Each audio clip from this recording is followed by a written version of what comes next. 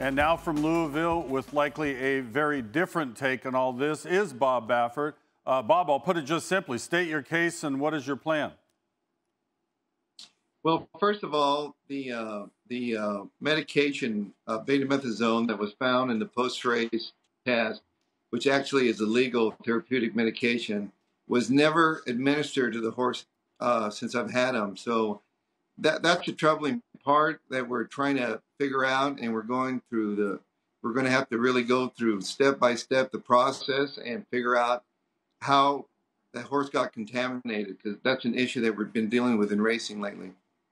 Just to be clear, you just said the horse has never had. It's not like you gave him some and he didn't pass it soon enough to be legal. You're saying the horse has never been injected with that? No, he's never had that ever, you know. And so that's a troubling thing, that, you know, that we're just really, this has been horrible for the horse. He ran his heart out, and I just hate seeing this, for him to go through this, and it's just tough. I asked at the top, what is your plan? Because we're less than a week away from the running the Preakness. You have 2 horses going in that. Are you going to try to get an expedited test? Otherwise, there'd be a cloud hanging over your horse if he's allowed to run in Maryland. No, I mean, the horse was fine. He actually had an out-of-competition test before he ran in the Derby, and that was fine. So that's why this is all troubling to us. But I'm running 2 horses in the Preakness, and when we get them there, I want to have them tested there just in case before. But they're vanning there tomorrow. Churchill Downs suspended you from running any horses at Churchill Downs while this is being investigated. Have you gotten any indication from the Maryland racing officials that they're considering anything like that, as some tracks make recommendations like on a companion level to another track around the country?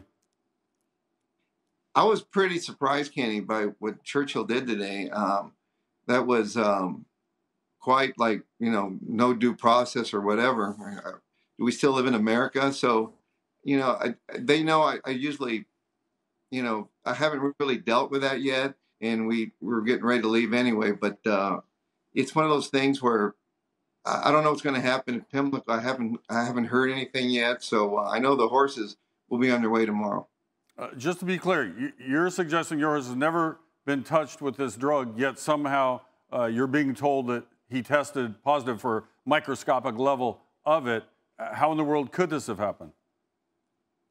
Well, when you're dealing in picograms, that's the thing that America doesn't know about. Picograms is 1/1000th of it's like 1 grain of salt in an Olympic-sized pool, and that's what we're talking about here. And he had 21.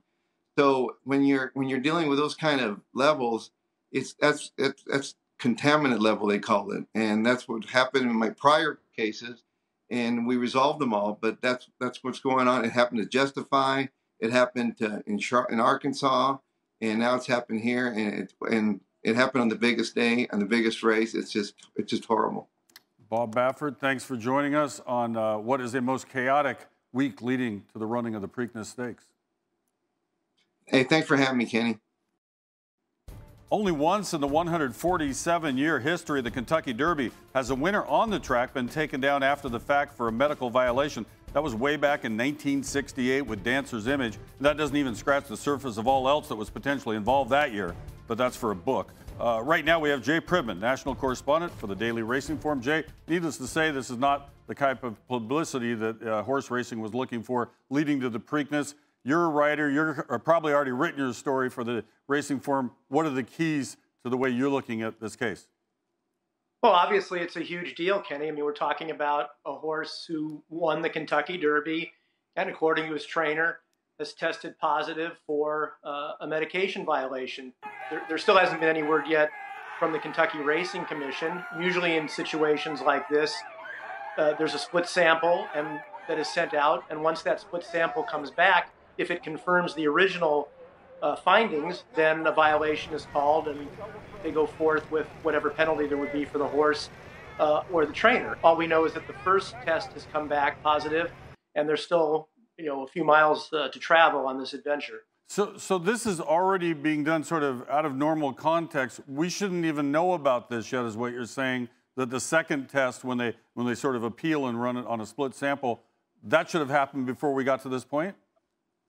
Usually what happens, if it's the first race on Friday at Santa Anita and something like this had happened, that would be the protocol, and you'd find out about it a few weeks after it happened, once the confirmation comes out. I think what happened in this case is that there were obviously rumbles on Saturday night, and Bob Baffert and his team elected on Sunday morning to try and get out ahead of the news and to disclose what they knew to this point. Baffert loses it, let's say. This is all hypothetical. Mandaloun then is the winner. Mandaloun's not running in the Preakness, so there we have no Triple Crown winner, though. In this case, is that even that big a deal? I mean, just how difficult a week is this for racing when you add it all up and just the way the whole thing has been handled?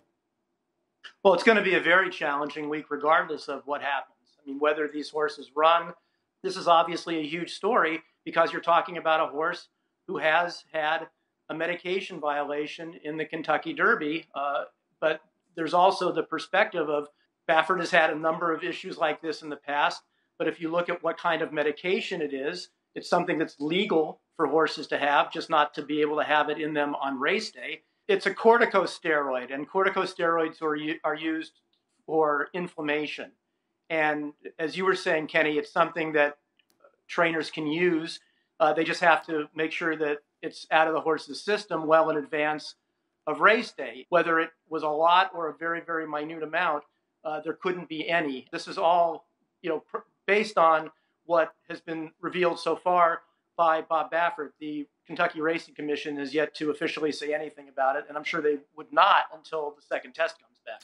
Jay Privman for the Daily Racing Forum on what is going to be a long week leading to the running of the Preakness. Thanks, Kenny. Thanks for watching ESPN on YouTube. For live streaming, sports, and premium content, subscribe to ESPN+.